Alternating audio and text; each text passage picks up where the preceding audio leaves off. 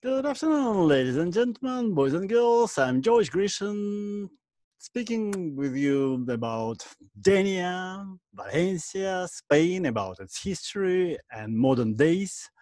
We are in the 14th century today, 1300s, and we're going to speak about two Pedros, the kings of Castilla and Aragon, the new king of Castilla, Henry, of Trastámara, and our Don Alfonso. We'll be talking about ceremonies and palaces, about monasteries, bats, and dragons. And I suggest to split the century in two parts. We'll first be looking at the general picture and at Valencia. And then in the second part, we'll be speaking about our part of Valenciana, Denia, Gandia, and so on and so forth. So the main points will be, first of all, how important Murcia and Alicante were for both Castilla and Aragon, or Valencia. And we have to speak about Pedro IV, or Peter IV ceremonies and his life, about how he was dancing in the night with his queen in the royal palace in Valencia.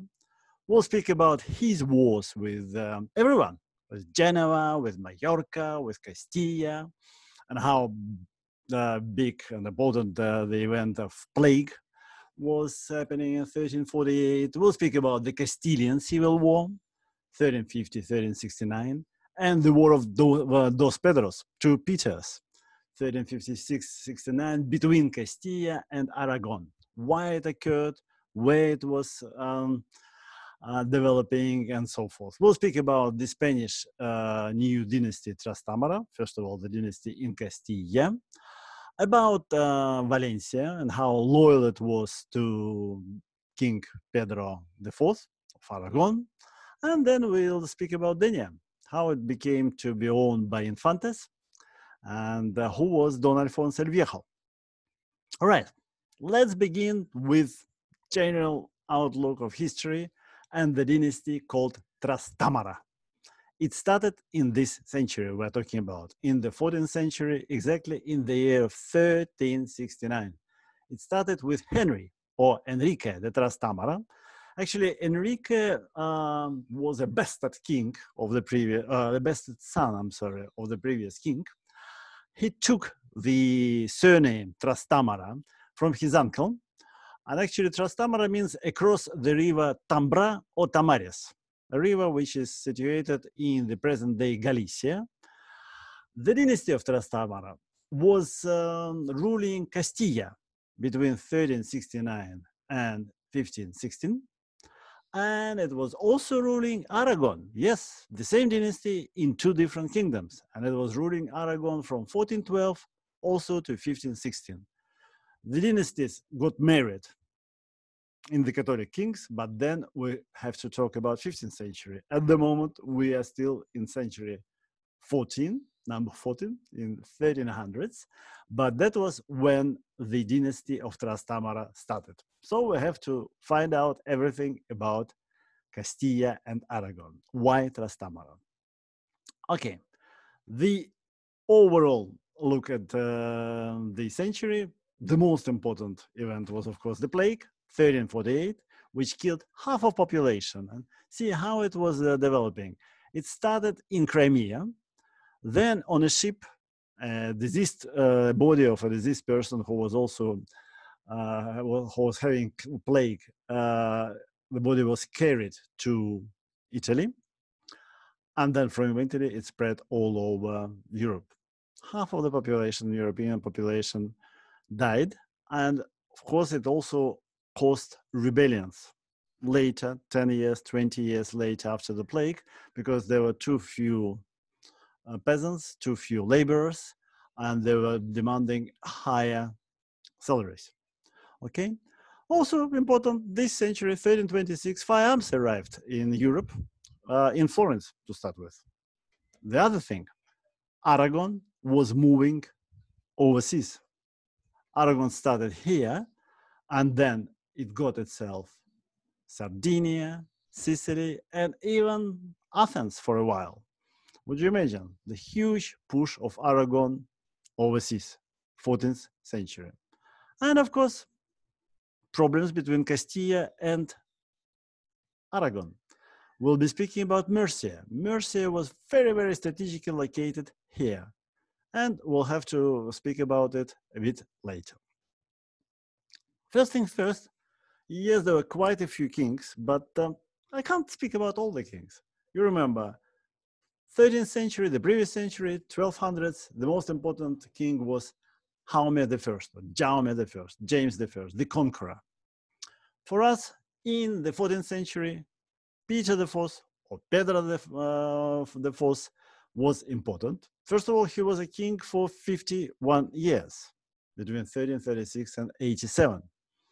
And he was called Pedro IV of Aragon, El Ceremonioso, the ceremonious, or Del Puñalet, with a dagger.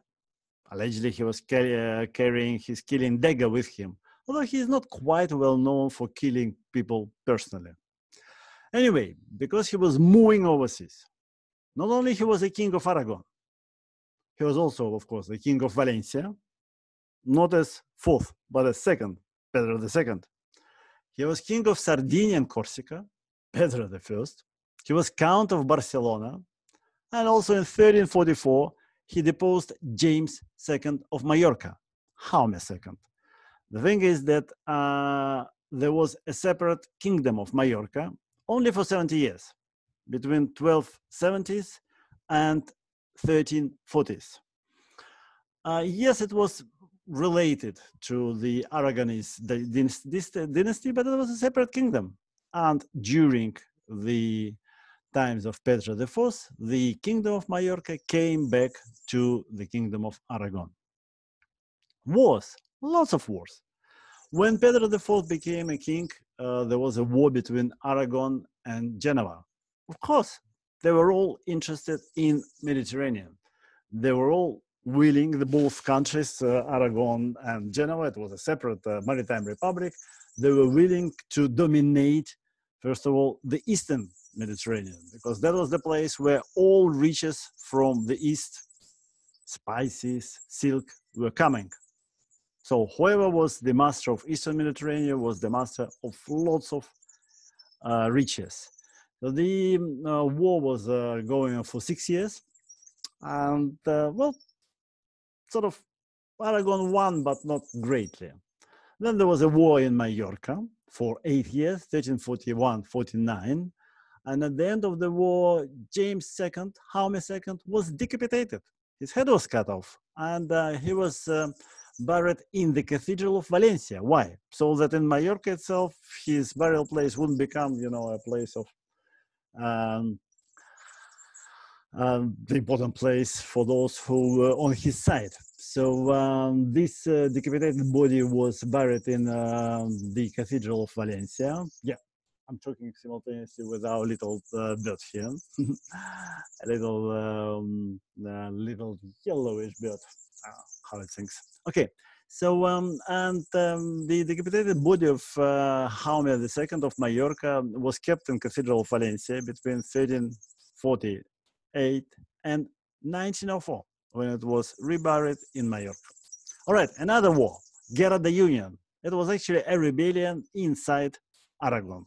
We're going to talk about it, 1347-48. Still another war, Guerra de los Dos Pedros, the Two Peters War, 1356-69, another 13 years. So lots of things happened during the times of Peter IV. For instance, Athens belonged to Aragon. And what he did, he actually put 11 ballesteros, the shooters from arbalete, shotgun, to guard Acropolis in Athens, because he was saying that it was the most beautiful building in the whole world. So he was quite a cultural king. And now, but well, cultural, yes, cultural, but he still had to deal with all those wars.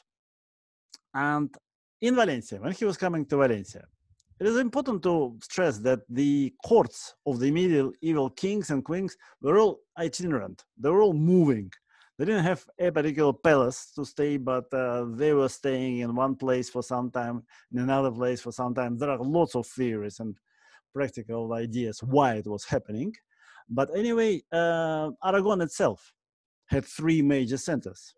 Aragon, the capital of Saragossa, then the county of Barcelona, and of course Barcelona being capital, and Kingdom of Valencia. Then, of course, Aragon got itself Majorca with Palma de Majorca, and so on and so forth.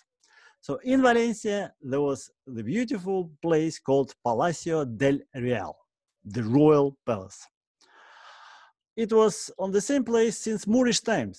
And actually, it was interesting, it was outside the town of Valencia. See, the town or the city of Valencia is here. Then there was Turia River, which is now a big, long garden, a fantastic garden. And the place of the royal palace was here from Arab times because, well, it was a big garden. There was a pond, so lots of water, lots of plants, nice place. And the palace existed. It was built during, it was started to be built during Jaime the first times in 1240s. Then it was, of course, destroyed or damaged during the War of Dos Pedros, then rebuilt, and was existing in this beautiful view for quite a few centuries later on. And finally, it was destroyed during the war with Napoleon, or the Independence War in 1810, because Valencia 3 times was besieged by French troops. And in order for the palace not to get into their hands, the Valencianos themselves destroyed the palace. And you can see the little hill in the royal garden behind the Turia now. And this is the place where the palace, Palacio del Real, the royal palace, was existing for at least 1,000 years. Now, Guerra de Union, what was it, Guerra de Union? It was a rebellion of unions of Valencia and unions of Aragon against Pedro IV. Why? First of all, they wanted more rights, they wanted less taxes, and also the problem was that at that time, Pedro IV didn't have a male heir. So he appointed his daughter as an heiress, but it was against all traditions. So they didn't want this. There were a number of battles. Some of the battles Pedro IV lost, but then finally he won the Battle of Epilia in 1348, and also the plague came to Valencia lands. So the Guerra de Union more or less finished. But an interesting episode took place in April 1348 in Easter. At that time, King and Queen didn't have too many troops. They were staying in Palacio Real, and during nighttime, the rebels came to the palace, brought their own musicians who were playing rather sarcastic or satirical tunes, and they got the king and queen of their bedrooms, or one bedroom, I don't know, and in their night robes, they had to dance for the rebels. My gosh. The king was not amused. He did remember this episode for years and years, and this episode actually can be read about in lots of stories about Valencia. So April 1348, when Valencians made king and queen dance to their tunes. Well, in spite of this episode, Pedro IV was always staying in Palacio del Real, always. Not only him, all other kings and queens after him. And when it was destroyed in 1350s, he was asking the city council to rebuild it as soon as possible. Because he was saying, look, if you rebuild my beloved palace, I'll be coming to see Valencia more often. And you know perfectly well that the entrance of the king to Valencia and also Corpus Christi are the 2 most important holidays or fiestas in the Valencian calendar. So they have, artificial fires, dancing in the street, music, and lots of money spent, of course.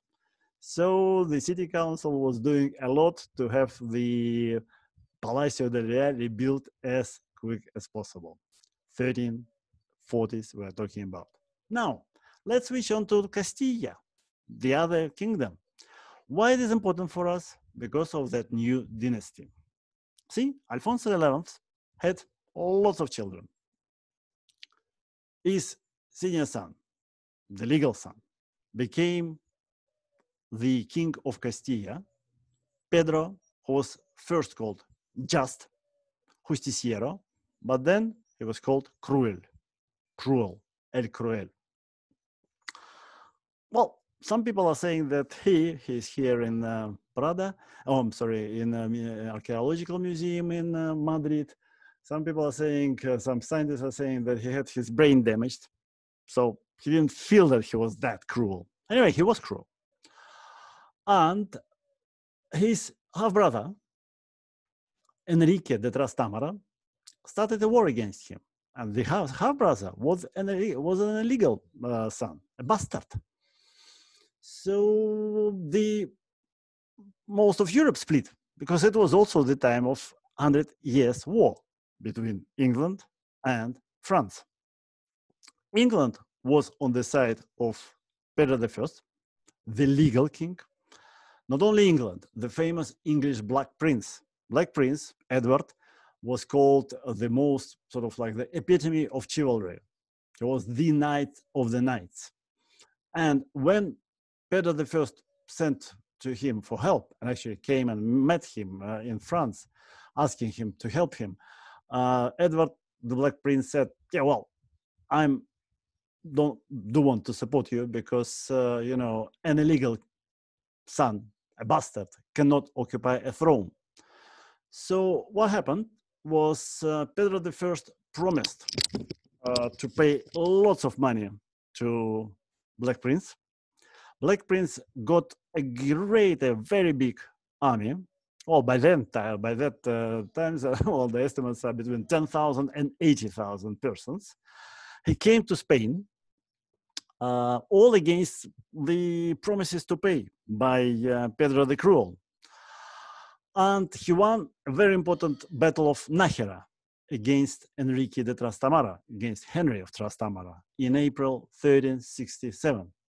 He won it, yeah. He got lots of prisoners from the other side, and also from Aragon, because Aragon and France were supporting Enrique de Trastámara, the illegal son, the bastard. So the Battle of Nájera was won, but the problem was that Pedro the Cruel never kept his word, never paid a single pound or a florin or whatever to Edward, the Black Prince. The English armies, the English knights spent a whole cruel summer of 1347, of 1367, excuse me, near Valladolid. Lots of them died. First of all, of dysentery. There was no food, there was no water. And the Black Prince actually got himself ill, and he died 8 years later, but they're saying that that stay during summer in Spain was one of the reasons he got his health, well, that his health deteriorated. So having received no money from Pedro the Cruel, the Black Prince left Spain. And, well, Enrique's reputation, in spite of the fact that he lost the battle at Nájera, started improving. Because after all, he was fighting the, you know, the creme de la creme of the English and Castilian knighthood. And he himself escaped. He got away. Yes, all his soldiers, all his knights actually got into prison, and had to, you know, buy themselves out, to pay a ransom. But he himself escaped. 2 years later, he, with the help of French, there was a general, let's say, Du Guesclin, big person, physically strong. He was on the side of Enrique de Trastámara.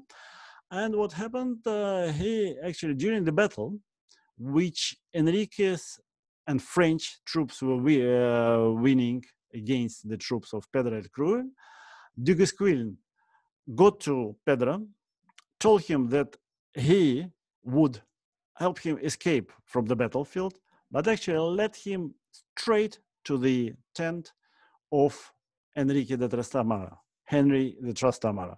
And being very strong physically, the French, Du Guesclin, got the king, the real king, Pedro el Cruel, from his horse And then Henry the Trastámara killed with his dagger his own half-brother. That's why, of course, he was called fratricida, the brother killer. But not only he killed him, the king was beheaded. See, these paintings, and yes, the king head was put on a spike. Awful, awful, awful, I know, but that's how dynasty of Trastámara started, 1369. But going back in history, we have to speak about the War of Two Peters, the yet not dead Pedro I, Peter I Cruel, and our Peter IV Ceremonious of Aragon. And you know what the war was about?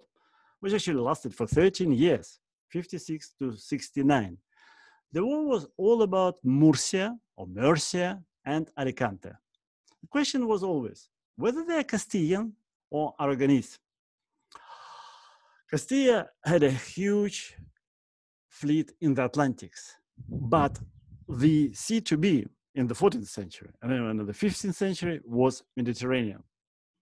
And Murcia was the only connection of Castilla with Mediterranean because that part was still Muslim and that part was Aragonese, Valencia. So, of course, it was very, very important for Castilla to have Murcia. Murcia, for instance, has Cartagena, the famous port even now. And that's so relevant that actually, these lands were split between Castilla and Valencia or Aragon when they were still Muslim. The first treaty to separate these lands was signed in 1179, 60 years before all these lands were conquered or reconquered by Christians. And it was agreed that what was then Taifa de Murcia, the Muslim Taifa de Murcia, would go to Aragon, and what was then the Taifa de Valencia would go to, Taifa de Valencia goes to Aragon, and Taifa de Murcia goes to Castilla, here, right? Nice and simple. So Castilla gets access to Mediterranean. That's important. But 1266, Muslims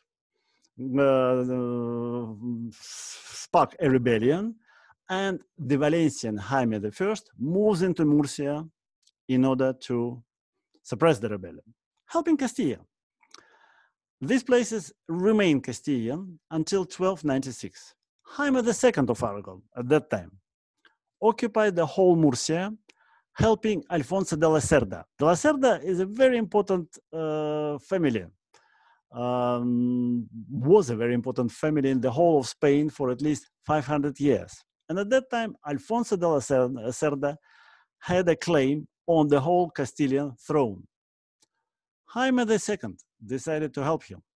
He occupied the whole of Murcia in 1296, and under the treaty signed in 1304, he got Alicante. So Alicante, originally, after the Reconquista, was completely Castilian between 1248 and 1296. And from 1296, Alicante became part of Aragon, or part of the Kingdom of Valencia, which is the same thing. Well, did Castilla like it? Not very much, because of course Alicante by that time was quite a big port with fantastic castle on top of the hill, Santa Barbara Castle, which you can always visit, of course. So yeah, the war between two Peters was really the war for Alicante, and it was in our places, in our region, between Alicante, Calpe, Denia, and Valencia. Calpe and Valencia being the Aragonese, the Valencian places, were completely devastated by Castilian troops, because Castilian troops first were taking on the upper hand. They were winning for about at least 8 first years in the war. They also had Genoa, supporting them with their mighty fleet. The Aragon fleet was much smaller. So, for instance, the Genoese burned down Calpe, our neighboring town, not far away from here. and Denia had a Castilian governor. So as far as Pedro the Aragonese, Pedro IV was concerned, Denia and Calpe were traitors. Meanwhile, Valencia stayed on the side of Aragon, supported Pedro IV against Pedro I Cruel, and there were two sieges of Valencia, 1363, 1364. In both of them, Valencia stood strong, remained loyal to Pedro IV, and this is why we have two L's in the on the coat of arms of Valencia. Well, the war finished in 1369. You know why? Because the main protagonist, Pedro I Cruel of Castile, was decapitated by his half-brother. So the war ended indecisively, but anyway, Alicante was still stayed part of Aragon, part of the Kingdom of Valencia, whilst Murcia, of course, stayed in Castilla. And this is where all the symbols of Valencia come from that century. Pedro IV Ceremonioso gave this as gifts to Valencia somewhere around 1377. What did he give to Valencia? First, these two letters L. And we now know where these two letters L come from. They were double lealissima leal, twice time loyal to Pedro IV in 1363 and in 1364. Then, of course, this bat, Murciélago as it's called, or Le Rat Penal, came to the coat of arms. Well, the story, of course, is connected to Jaime I and his reconquering of Valencia in 1238, but it was placed on the coat of arms during Pedro IV's times, right? Actually, on top of the crown. And to give a crown to a city was very, very important. Valencia got its flag, Bandera Real, or it's called Señera. Señera is the name for flag in Valenciano. And this flag, here it is, has the stripes of Aragon, yellow and red, and it has the crowns on blue, and also a little bit of green. So it's got 5 colors, the flag. And if a true Valenciana wants to just stress that he is, well, he's supporting the Valencian kingdom, he's always saying, I'm on the right of the blues, of the blouse, okay? So that's, we know where the blue and the crown came from Pedro IV Ceremoniosa. And you know what? The flag itself is now kept in the mayor's office of Valencia, in El Ayuntamiento in Valencia. You can see it, first of all, on 9th October, the national holiday of Valencia. And because it's a royal flag, Señera Real, Señera Coronada, the tradition is that it cannot be bent. See, again, in front of anyone except for God. So it's always carried absolutely straight. See, and it is kept as absolutely straight under these guards in the Ayuntamiento of Valencia. Once again, this is the crowned flag of Valencia. And also the escudo, the coat of arms of Valencia, they were given again by Pedro the Ceremoniosa, here he is. And they have the dragon. Sometimes people are saying it was just an alliteration, Drago Aragon, just to stress that the Valencian kingdom was part of the crown of Aragon. Some people are saying it is not a dragon, it is a La Chimera. Okay, it doesn't really matter, but it's now the coat of arms of the whole Valencian community, Comunidad Valenciana, the dragon given by Pedro IV, the helmet, and the shield with Aragonese colors. And what did we also get? What did Valencia also get during these wars? It was interesting that the two sieges, 1363, 1364, were when Valencia still had its Arab walls. Here they are, the red ones. The very original walls, the yellow walls, were built during Roman times. Then during Arab times, there were these red walls, but they were not really very strengthened. In spite of this, Valencia managed to withhold 2 sieges, and only after the war, in 1356, did Valencia start building the big wall. It's a very big area here. Here we had River Turia, which is now a big garden. And Valencia was one of the largest cities in Europe altogether. They're saying that after the 1348 plague, the population went down to 40,000, but by the year of 1500, it was 80,000. That was a lot, believe me. And so the walls of Valencia were built in between 1356 and 1370.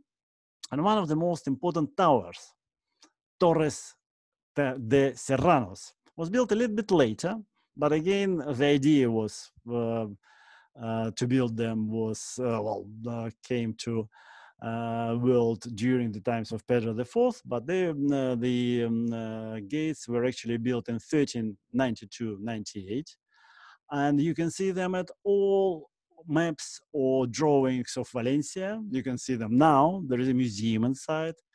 Really strong. Serranos is actually a little settlement not far from Valencia, but these were the gates looking to the north, and through them all big important visitors to Valencia were coming, including 22 kings of Aragon and Spain who passed under them starting from 1404. At some point of time, there was a prison there, and also during the war of 1936-39, Valencia was actually the capital of Republicans, and all the precious paintings from Prada were kept in Las Torres de Serranos. But again, we know that they were built during that same 14th century we have been talking about. Thank you very much. It was George Grisham with you, speaking about the history of Valencia and Spain altogether. The second part of this will be much shorter. We'll be speaking about Don Alfonso and the county of Denia. Thanks a lot. Bye.